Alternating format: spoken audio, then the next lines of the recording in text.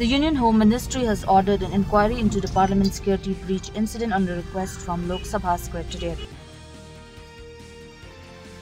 8 security personnel has been suspended in the yesterday's security breach incident in the Lok Sabha.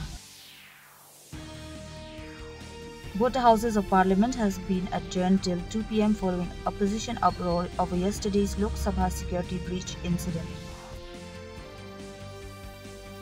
On National Energy Conservation Day today, Union Minister of Road Transport and Highways Nitin Gadkari calls upon people to be conscious of their choices for a brighter future. The Army has rescued more than 800 tourists stranded due to heavy snowfall and inclement weather in Sikkim.